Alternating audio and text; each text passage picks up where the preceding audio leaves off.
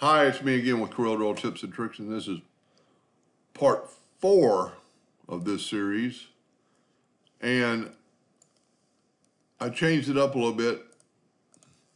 And actually, I want to put red because we want hairline. I'm just going to show you a couple. This is the last video, I'm pretty sure.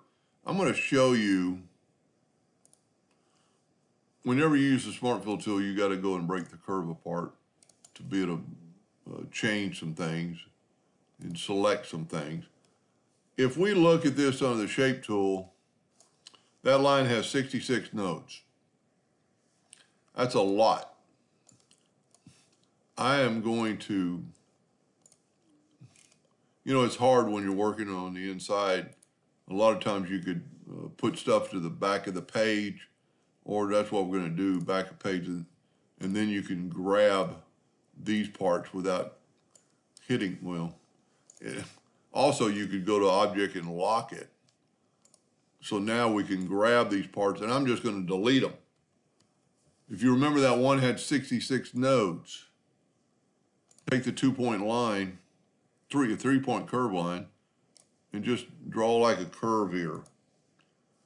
And then you could do several things. Just take another one and reduplicate it, or you could actually hit plus on your keyboard and make a copy of it. Now, I'd want to take a lot of time to space them out and so on and so on, but I want to show you the difference in the nodes. That line has 2 nodes compared to what it did have. I can't remember what it did have. What is it? That one has 51. That one has 51. 61. 81 nodes versus 2. And if you start your line this way, you want that arrow to be going here, especially in plasma cutting. Laser is not going to matter too much. Your plasma cutter is going to cut a little hole and then drive down here and leave. It's going to cut a little hole and then drive down when it pierces. So you want your items in that area. Now, I said this is going to be the last video. I hope it is, because I'm going to, we got that locked, remember? We'll keep it locked for right now, because we're going to change this eyeball.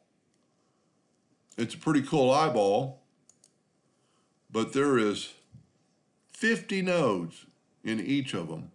There's 100 nodes. So what I would do is select them both. Let's see what this thing is huge, it's 61 inches, so let's change it to 8 inches. The eyeball is just 6 inches tall. Let's make a duplicate and nudge it up, and then we can play with the duplicate. A couple of things you could do, and I would maybe try this. I love the 3-point curve line, and we're just going to go and make a curve line. Then take the shape tool and grab your handles and bring the lines down. Of course, we're going to have to put them closer together.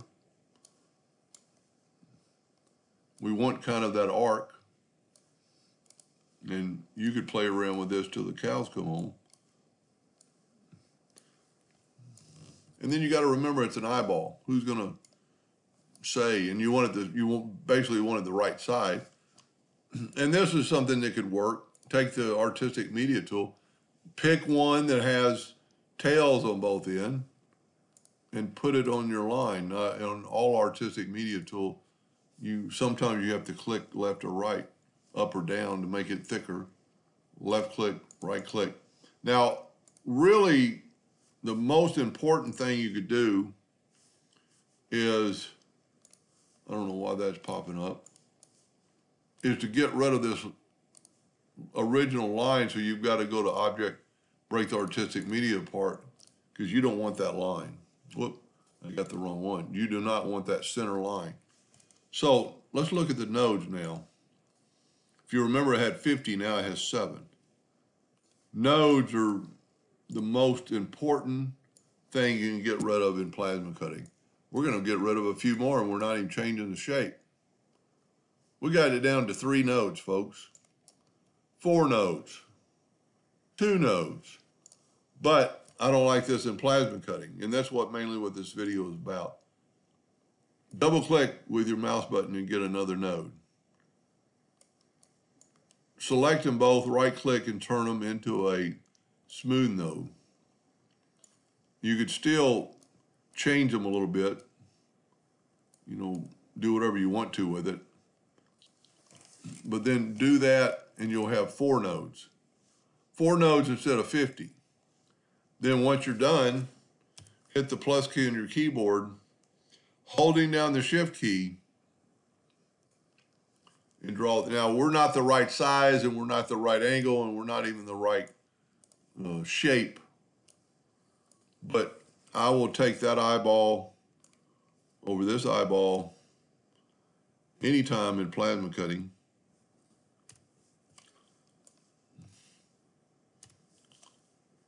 And if I would have, you could have left it there and bring it in and make it bigger. Okay, one more thing real quick, and then we'll wrap this up. Shape tool, we have this locked. Let's unlock it now. Go to lock and unlock. It's not too bad around the eyeball. You know, you've got to, if anything you delete, it could possibly change the contour of the, you could safely undelete every other one.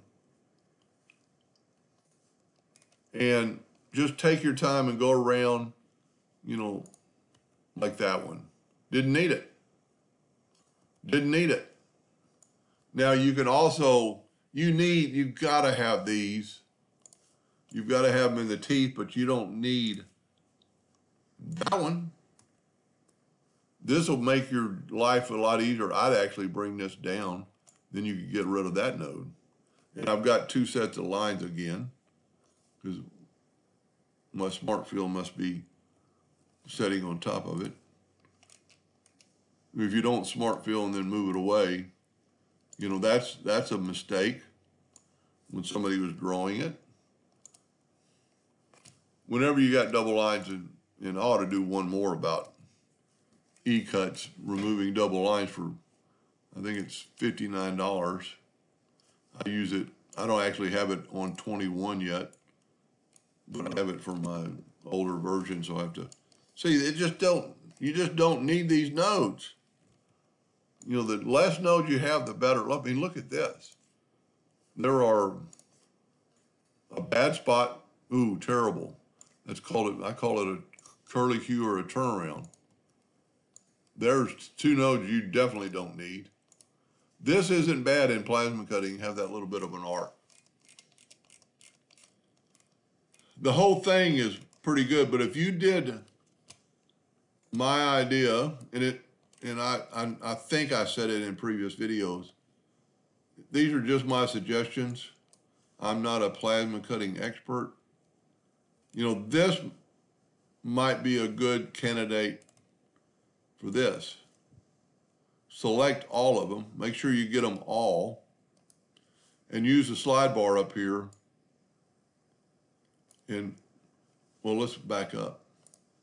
99 nodes. Let's do this. Let's hit the plus key on the keyboard and move that out of the way. Take the new one, take the shape tool, and select them all, and let's just type in the number 20. 74 nodes. Not enough removed. Take the slide bar, and you can actually see it remove them. That's probably about as far as we can go. 55 nodes versus, to read nodes, you have to take the shape tool. We cut it almost in half. Let's look at the difference.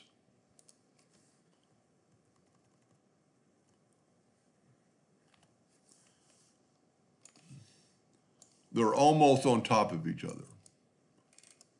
You can't tell me that that wasn't a good move. I mean, let's take the shape tool and do it one more time. 55 nodes, and I guarantee by hand, we could get a few more deleted.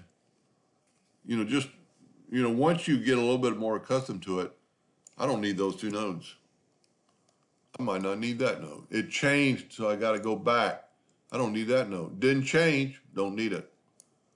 Changed a little bit, not enough. Changed a little bit, too much.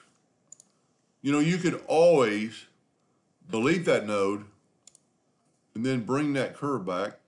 Now, here's a good one if you're not a follower. This is a right click and turn it into a cusp. Then when you hit that slide bar, only one side of it turns. Now I'm going to delete a few more and call it what my mentor Roy Brewer would say, job complete. And somebody was asking me, well, a lot of people thank me, and that really makes my day go really good. You know, if they could pay me. I'm not going to do all the work for you, but 46 nodes. But I love doing it. I love teaching. I've learned a lot. So now we're half the amount of nodes, and I guarantee you won't be able to tell the difference. Anyway, I hope that helped a little bit. And thank you for watching. You still need to clean up that.